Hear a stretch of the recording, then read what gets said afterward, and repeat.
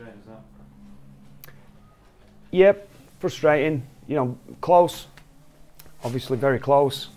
But I think the overriding message is, you know, we did enough things wrong in that game, you know, not to get the victory. We could have got it. You know, there were a big turning point, obviously, with the intercept try, and probably an even bigger turning point when we didn't deal with the kick-off. But when you're playing with the top teams in the comp, and there's what, 7-8 minutes left on the clock, or 10 minutes left on the clock, wherever there were, you've got to deal with stuff like that. Considering you, I don't know what the stats were, but you didn't seem to complete much in the first half. Going in 6 down, can't help too bad. Which shows a good effort. You know, we identified and you know, we know Hull are a strong starting team. You know, stats will tell you in the first 20, you know, they post as many points as any other team bar St Helens, so we know that we're important. Yeah, I think we can be really disappointed with what we tossed up in that first 20. You know, I thought our middles didn't really get a grip of anything that were coming through them in the middle, and compounded with some poor errors. But I did think we found some energy after that when we got a bit of the ball. So to come in 6 points down, you know, completing around 65%, I think showed a pretty determined effort. And then we didn't see much field position in the second half, but I did think we showed a good energy with the ball. I thought we caused them some problems, and to get in front, you know, scored a couple of really good tries, and it were all on. But as I say, I go back. I think you know, when you look over the course of 80 minutes, we simply did too many things wrong that were in our control, that invited them into some good positions. You know, even the winning try, you know, the play before, we got three middles not putting a guy on the deck in the zone 10, and just that little bit of extra effort and determination to win that collision probably gets you a little bit better organised, you know, for the last play. So yeah, we've got a disappointed and how can I say, dejected changing room, but still a determined one. You know, still a very, very determined one. We know if we can replicate some strong efforts like that, you know, I thought the effort were much better than what we turned out last week, and brush up on a couple of areas, then, you know, we'll be fine. It felt like the defensive commitment felt like it was better than last week.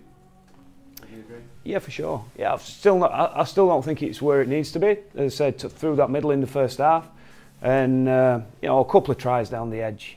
I thought we'd come up with a couple of poor individual decisions down there. But they ask you plenty of questions too. You know, I think they're very well formulated in how they play. They've got some big boppers that challenge you, and even on the kick try.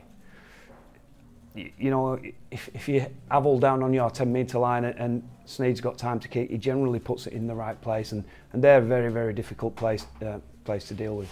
So look, I always thought these were going to be one of our biggest challenges on the running. Thought it proved to be. We weren't too far away. You know, so while his effort were good, we're disappointed we didn't get the 2 points.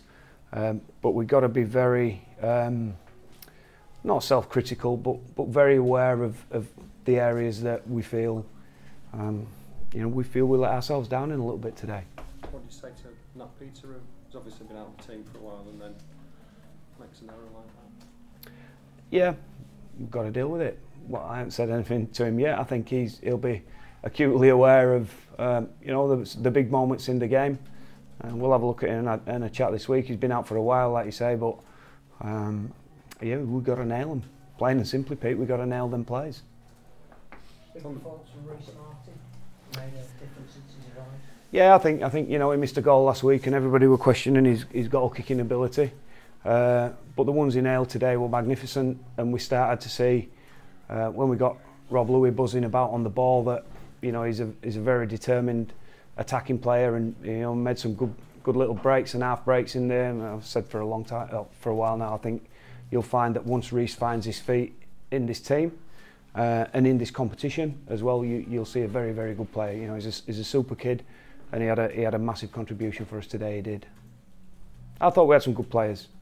But I also thought we had some players that were inconsistent within that 80 minutes, which, you know, as I say, when you're playing the better teams, that inconsistency tends to find you a little bit, and it found us at some crucial times today.